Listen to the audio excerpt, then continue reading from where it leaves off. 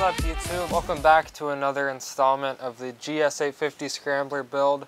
In this episode, I am going to be removing this big old speedometer here. This thing just looks way too 80s for me. And I know the 80s were a cool time, they were a very cool decade, but there were some things that came from the 80s that were not cool. And this speedometer is a great example of one of those things. So I'm going to remove it today and replace it with a brand new Chinese, sleek, modern speedometer and tachometer unit. It's just one unit and it's going to look so much better than this big old ugly thing does. This thing's almost 6 inches of pure ugly and I just can't stand it anymore. So I'm going to take this thing off and replace it.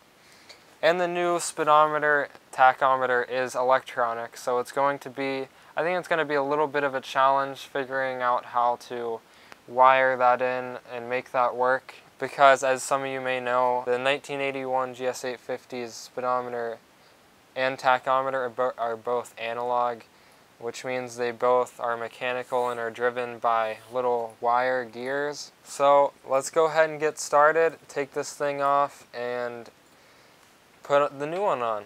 Link in the description to my eBay page. I got tons of motorcycle parts and stuff on there. So check that out, buy some stuff if you want. And if you message me and say that you're a fan from YouTube, I will personally sign the motorcycle part for you and send it to you with my autograph. So yeah, anyway guys, let's get into this video. Okay guys, in this point in real life, I am pretty much finished with putting on my new speedometer, but I had to put this important announcement at the beginning of this video. I just recently found out that when you are wiring up a new digital tachometer to a bike, any kind of bike, you want to wire it directly to the spark generator. Now your spark generator may have 1 to 3 different wires coming out of it. It's different on all bikes. You need to just find out which one works basically. So connect your tachometer wire to each of the spark generator wires until you find one that gives you a pretty stable tachometer RPM reading. It was really hard to figure this out. I just had to pretty much do trial and error because almost all the videos I saw on YouTube told you to connect it directly to the spark plug wire or the coils.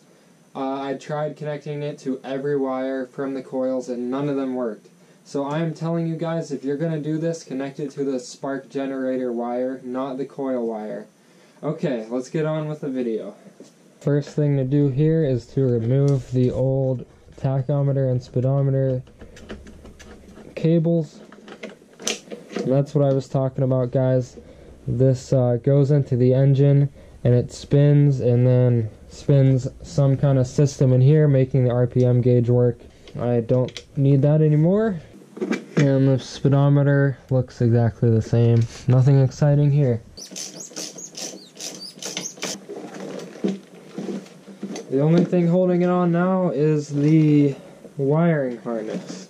I knew I was going to have to do this eventually, I just didn't think it would be this soon. But it's time to take off the seat and the gas tank.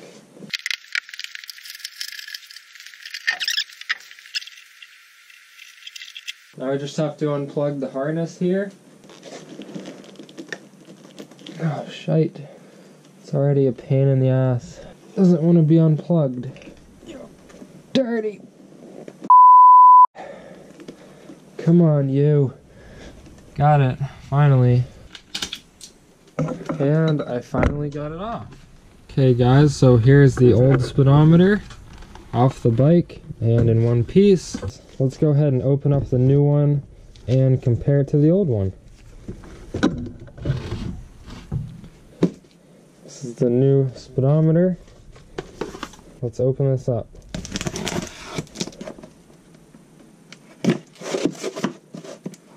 Okay.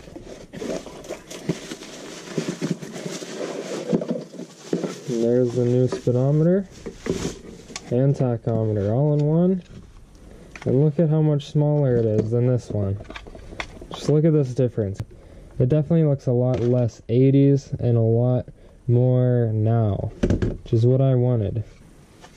Let's see what else came off this thing. Some paper. This is the new speedometer thing. It goes on the wheel and it measures like how fast the wheel's spinning. Connect RPM wire to one of the triggle. Let's go ahead and get this on the bike. I can already see I'm gonna have to make some brackets because these are where the bolts for the old speedometer bracket were, and when I put that in position like that, the bolts are about right here. So I'm just gonna have to make a little extension piece for this. So I've got this old CB750 speedometer bracket here, and if I just cut right there and there, I think I'll be able to just bolt that on and then bolt on the new speedometer.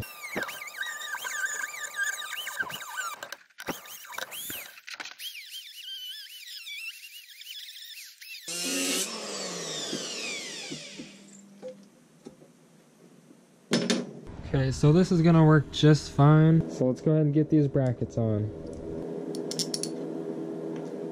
Okay, I've got those snugged up. Let's see if it fits.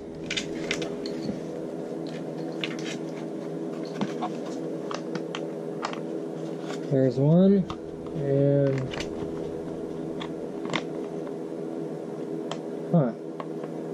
so this is hitting the headlight, and I guess that's a good time to introduce the second part of the video, which is moving the headlight down. Okay, I have loosened up the brackets. Now I'm going to try to just slide it down. I don't know if it's going to work like that, but we'll give it a shot. Looks like it is moving down. So there we go. Now the new speedometer will fit right up there. One in there. And looks like it fits well. Now I just need to tighten it up. The next step to do is my least favorite step, which is wiring.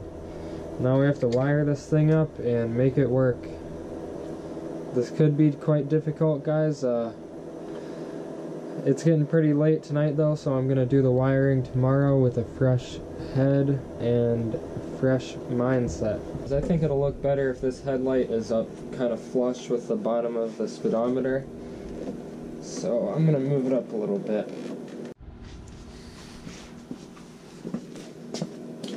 I actually changed my mind, guys. I am going to start with the easiest thing, which is the speedometer. Okay, so we are down here at the wheel. I'm going to have to make a bracket. I'm going to bolt it right onto the front axle. It's going to hold this somewhere around here, probably right there. And then the magnets, I'm going to get one of them or both of them, I don't know yet. And those stick right on there or somewhere around there. Okay guys, and next up we're going to do the part of this job that I hate the most, which is the wiring. So these are the wires coming from the new gauge cluster unit, and we need to somehow match them up with the old wires from the bike. So to do that, we need a multimeter so we can find out which wires are which. That helps a lot. And then tape and a marker so we can label the wires as we find out what they are. And then a pair of pliers. And you need to do yourself a big favor and print out the wiring diagram for your bike.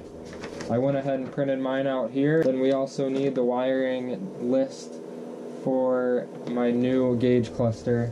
So we're going to use these two things to match up the wires and get this thing working. Okay guys, and I've got all these wires labeled now. The reason I like to label them is because it makes it a lot easier when you're connecting everything, and it's so you don't keep second guessing yourself and looking back at the wiring diagram. You just have to look at it once, get them all labeled, and then you can connect everything. Okay, so now we just have to put these in this connector, and to do that we have to take a good look at this Chinglish diagram here, and you got to make sure you're looking at it this way because you see they drew it that way. So let's go ahead and plug this in and see if it works or not. Alright, moment of truth, let's turn the key and see if this thing works. Okay, it turns on. Looks like the left turn signal works. What about the right? And the right turn signal works. What about the high beam? High beam works. Everything seems to work, so let's go ahead and start working on the tachometer. Let's find out what these buttons do. So it looks like this one changes the color. And what do we like? Oh, we like green, definitely. Green bike. How do we change it to miles per hour? Let's hold it in maybe. Step 1, press select for about 3 seconds. 3 seconds. 2, 3. Okay, it's blinking. And then press set, change to change it. Okay, we change it to miles. Guess that's it. What do we do now? Oh, and we can actually change the clock down here too. Okay, and next we have to connect the neutral light, the neutral indicator, and the gear position wires to the wires from the dash, and as you can see, those are definitely not plugging in to each other anytime soon. So I'm gonna have to cut these, and then I'm going to have to get some wire and extend them so that they can get to the connector. I don't know if it was designed like this or if we just got really lucky, but the stock old connector actually fits in the new one pretty much perfectly, so we're just gonna have to extend these wires and then it'll plug right in. And we've got all of the wire extensions connected here to this old connector. Let's go ahead, put it in the new dash connector there, turn the key, and it says neutral there, so it works. Okay, it's in second, it's in third, fourth. So we actually got really lucky on that one, and it works perfectly. On to the tachometer, and that's the last thing we gotta do. So to find the spark generator wires, you need to look at the wires coming out of your engine. There aren't that many, so you find them, and you look at the wiring diagram that you have, and you try to find out the colors from the spark generator, and then you find those. So in my case, it was white with green stripe, white with blue stripe, and yellow. And I ended up having to connect it to the white with green stripe. That was the one that gave me a good tachometer RPM reading. So now that I have that figured out and I have everything roughly connected here, I'm going to just clean up the wires, zip tie them together, connect them back to the frame, and then this job will be done. Okay guys, so I have cleaned up all the wires. I had to extend them because the wires that came from the old speedometer unit were about this long and the new one is about this long, so I had to extend them a good bit. That's what all these red wires are here, but I cleaned it up pretty nice. I'm going to go ahead and put the tank and the seat back on, and then I'm going to test this thing out. And I don't know if the speedometer is set up right, really I have no idea, but I am going to figure that out and then I will fix it if I need to. So let's go ahead and get this thing back together.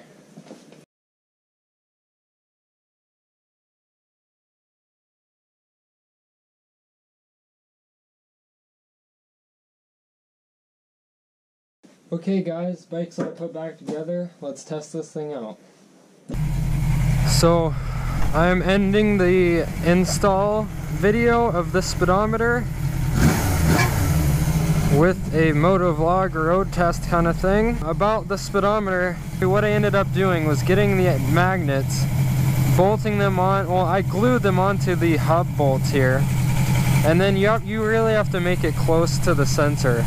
Like you can't have them far apart at all or else it won't pick it up. And then what you have to do, you go in the settings of the speedometer and you do that by holding in the select button with the bike off, with the key turned off, holding it for 3 seconds and then turning the key on, and it'll bring up the settings menu, and then from there you can change the circumference.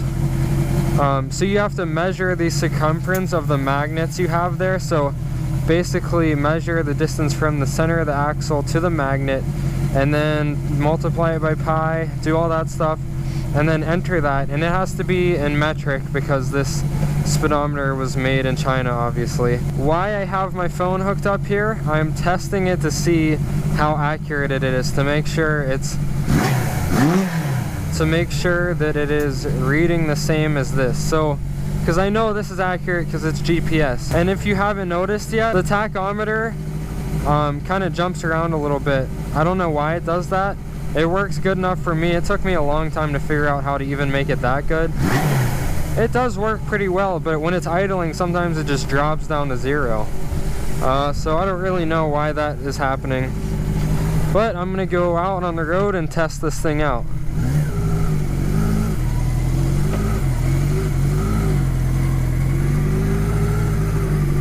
Well, so far my GPS speedometer is reading 6 and this is reading 3, so we might have a problem, just maybe.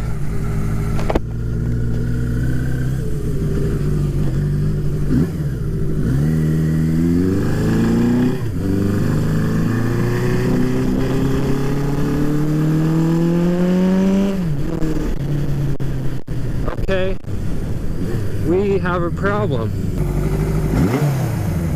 Okay, so since it's reading half of what this is giving me, I'm gonna go ahead and into the settings and adjust it. And I'm pretty sure that's because I used 2 magnets. I thought it was programmed that way, but using 2, it seems like it's giving me a low miles per hour reading.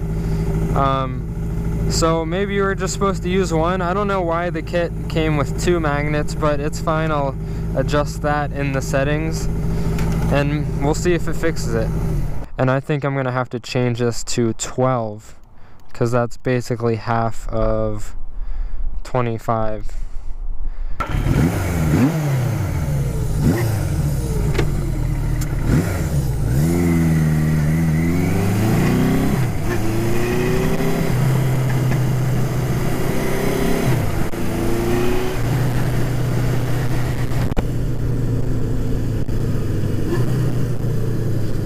Alright, so now it's clearly too fast.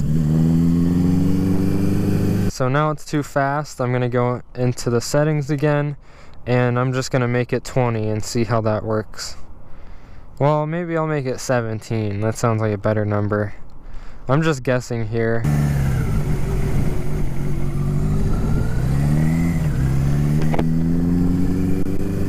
That seems pretty accurate, guys.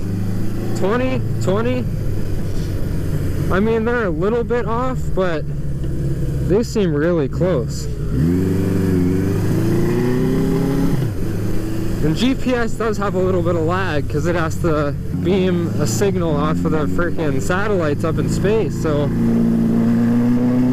obviously it's gonna have a little lag.